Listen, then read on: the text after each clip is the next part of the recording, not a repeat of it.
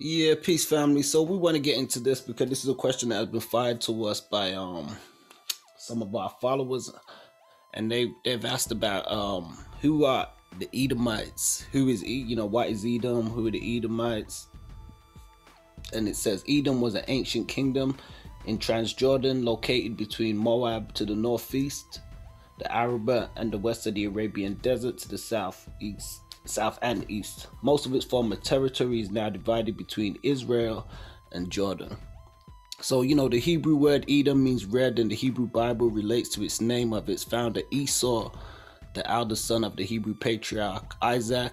Because he was born red all over as a young adult, he sold his birthright to his brother Jacob for red pottage. The Tanakh describes the Edomites as descendants of Esau.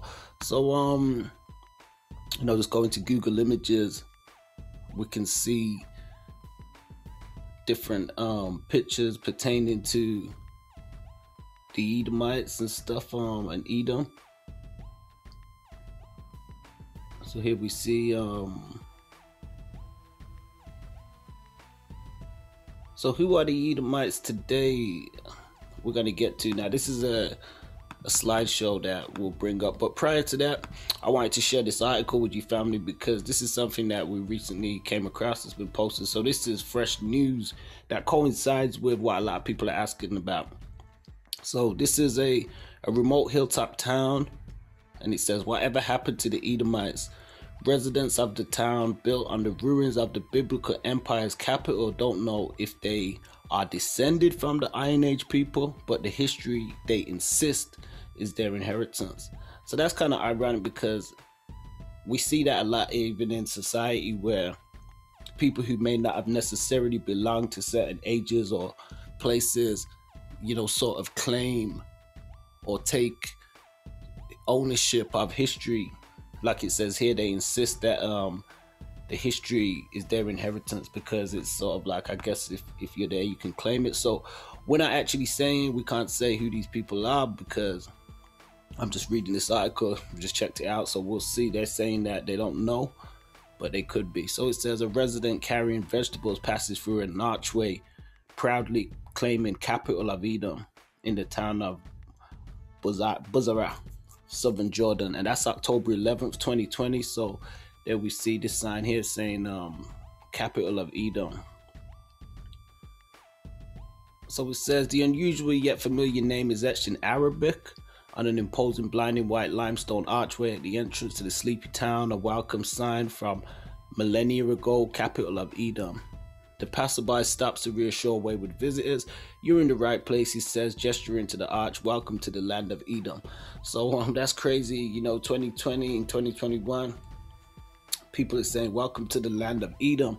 Now for those that are definitely versed in the scripture and have followed a lot of teachings, from different pantheons, they may be more accustomed to hearing about the Edomites and Esau and stuff, and a lot of people have always been, I guess, not made to believe that some of this stuff is mythical, because when we look at the book of the Bible and stuff, some people say, oh, well, it's symbolic. Some say it's spiritual. Some say it's, not all these things are literal examples, but some of the stuff that we deal with, we can understand that there is historical context too.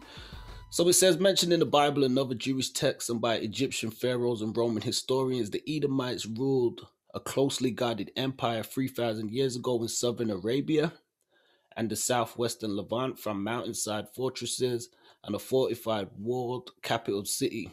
So that's, guess it's the same city, Basra. So here in modern day Buzira, I'm guessing, forgive me if I'm not pronouncing it right, guys, a small farming town in southern Jordan built on and around the age of the Iron Age Edomite capital. Residents are anxious to welcome to the world and share their Edomite heritage.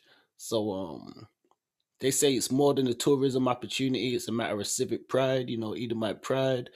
Yet despite being an hour's drive from the capital city, few tourists, they say, have actually come to Edom. So they say the only traffic to the town is 10,000 people, dented fruit and vegetable pickup trucks, going backwards and forwards. And they say the area is famous for apples and guava, not so much an empire. So let's kind of go onto the slideshow a bit, and then we're gonna tap back into that article. So looking at the slideshow, it says, who are the Edomites today, from Esau to Zionism? And I can't take credit for this article. This is published 2015. We've just found this via Google search, and it seems quite extensive. So I suggest, if you guys wanted to check it out, I will either share the link, or if you guys can see the link on this, you could do your own math and do your Google searches and stuff and be able to find it. So who are the Edomites today? The Trinity method of verifying biblical claims: scripture, history, and science. So here we go. Scriptural analysis. Who is Esau and the Edomites? So here we open with, Genesis, speaking about Yahweh, what praises due, saying, oh, two nations are in your womb. One people shall be separated from your body. One people shall be stronger than the other. Oh, two people shall be separated from your body. Pardon me. One people shall be stronger than the other, and the older shall serve the younger. So, I'm sure a lot of guys are familiar with this aspect. If not, I ain't about to go read through all the Bible for y'all lazy. You can check that out. So it says here, was Esau white? I'm gonna see if I can enlarge this for you guys, family. Malcolm X, aka red mahogany, colored African American baby, pottage and lentils. Okay, let's see. So I think we're using these examples to describe color and stuff. Esau, definition of Esau, hairy. It does mention a lot in the scalp about the hairy scalp of the wicked. So okay, and we go. This actually looks like a really interesting slide. So he's saying, if Esau had white skin, it would have been described as the following. So I guess this is saying Esau had red skin, or was Solomon white? So here we go back to Genesis.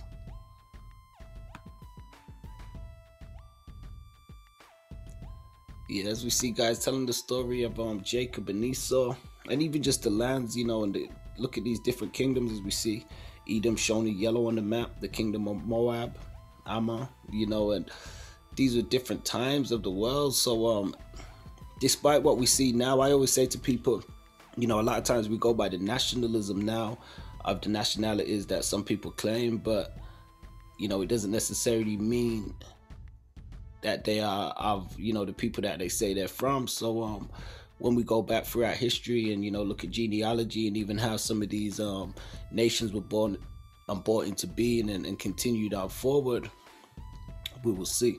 So let's check in at this and say, Edom's first act of bitterness towards Israel. Moses, Numbers 24:14. Moses sent messengers from Kadesh to the king of Edom, saying, this is what your brother Israel says. You know all about the hardships that have come on us. Our ancestors went down into Egypt, and we lived there many years. The Egyptians mistreated us and our ancestors, but when we cried out to Yahweh, he heard our cry and sent an angel and brought us out of Egypt. Now we are here at Kadesh, a town on the edge of your territory.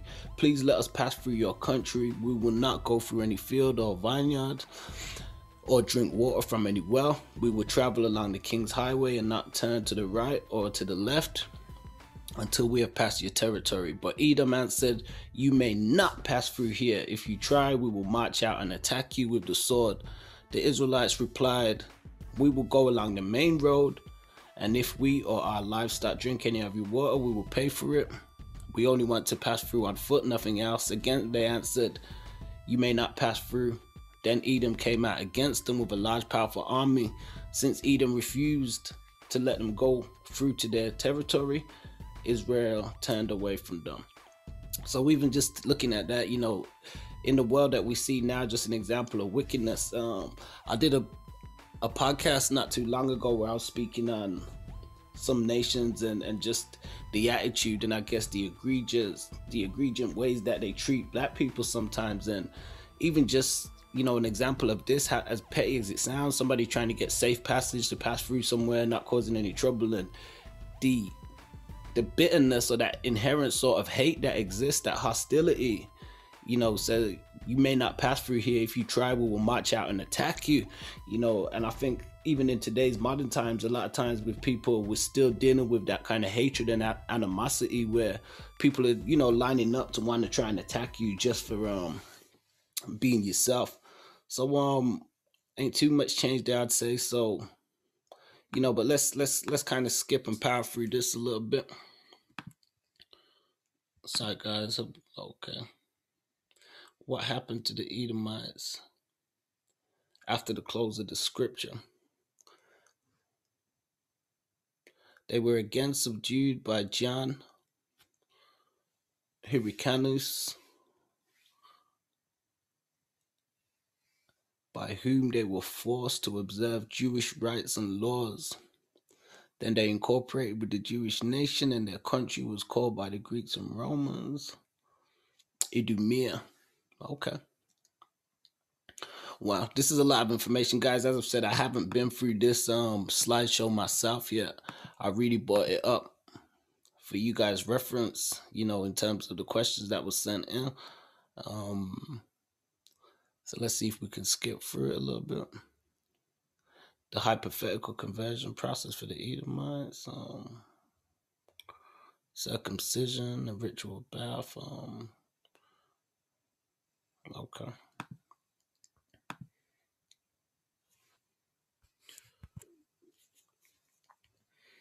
Okay, so we'll get back to this slideshow, guys. If you want to find it, you can type this in Google. Who are the Edomites today, from Esau to Zionism? So I'd recommend checking the slideshow out. It definitely seems to have a lot of powerful information. So getting back to this article, guys, where we started. So, and this is actually a new article, so which is why I wanted to bring it up. This has been published very recently. This isn't like an old article or anything. Can we close this ads and stuff? Okay, boo-hoo. I'm trying to get a date on this article, just so you guys know it's new information at the same time. It's a brand new website. Well, you guys should know it's new information if they referencing, 2020 and stuff in the article. For some reason, they're not putting a date. Well, I can't see a date, which is kind of deceptive. But as we see here, it says October 11th, 2020, and this is a recently released article. Oh, here we go. Sorry, guys, I'm so blind. January 5th, 2021. So that's where, it's a recent article.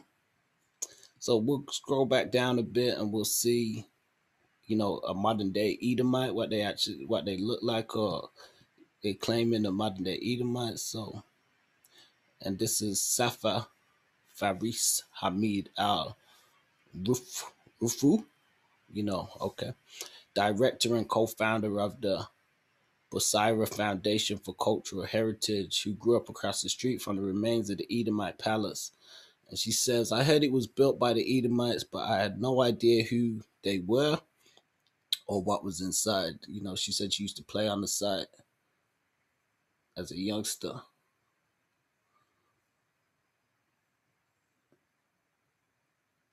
So here we see, I don't know, she's quite red looking, but. So she's a researcher into the Edomite site. Says in 2014, the U.S. Agency for the International Development and the American Center of Oriental Research teamed up with the community activists to raise local awareness of the Edomite site's importance as part of the sustainable cultural heritage through engagement of local communities project. So signages and paths were developed to guide visitors through the foundations and walls of the Edomite palace, temples, baths, meandering market, and city gates. From this hilltop town, they say the Edomites ruled as early as the 13th century BC and at the civilization's peak in the 8th century BC. Some archaeologists estimate as many as 1 million Edomites lived in Basra and its surrounding villages. Edomites leveraged their capital city's position at the midway point of King's Highway, still used today as Jordan's Route 35, an ancient caravan route that ran from the Red Sea north to Damascus and beyond. The crossroads for trade between ancient Egypt, the Mediterranean, Babylonia, the Red Sea, and Arabia made Edom the beating heart of an Iron Age globalization. So from here, they controlled the trade of incense from interior Arabia, glass and papyrus from Egypt, Edomite copper, medicinal herbs from the north, and reportedly silks from as far away as India. So here we see people talk about the Nabateans and the Romans as a civilization, but no one hears much about the Edomites, who were an empire and they only lived right here. So this is definitely an interesting article, guys. Looking at present day circumstances and things what are going on. You know, there's a lot of talk about the Bible and the scriptures. You know, there's a lot of focus on just the new time where we're going now, and it seems quite prophetic, where a lot of things seem to be getting revealed. Nonetheless, you know, things that had been hidden or things that people may not have been aware of, and now appearing to be revealed and brought into fruition. So one of them is just, you know, old ancient history, things that have happened on this planet, you know, how it's affected people, and, you know, changes that need to happen, and you know. So guys, I think this is the same article, what happened to the Edomites. Let us know your thoughts and your comments. I'm gonna tune you guys back in soon. You know, I'm gonna do a bit more research on this myself, and we're looking at this biblical anthropology is what I think. That's a nice title. I might call the video that myself. So this is going back in the old days and bringing it forward. So yeah, guys, peace. You know, we're gonna bring it back, and you know, don't forget to do your own research and your own due diligence and stuff. You gotta do that. Don't just, you know, sit around all willy-nilly. Here we have a quote from Nathan Rothschild saying, "I care not what puppet is placed upon the throne of England to rule the empire on which the sun never sets. The man who controls Britain's money supply controls the British Empire, and I control the British money supply." So, yeah. Scientific analysis. This is quite a heavy article, guys. I'm going to get to this and really dissect it. I may, you know, end up doing another video where I really break the slideshow down a little bit more, but peace to Divine Prospect for putting this together. And, you know, don't forget to like, share, subscribe, you know, share the information and stuff. Each one teach one is what we say. You already know. All right, peace.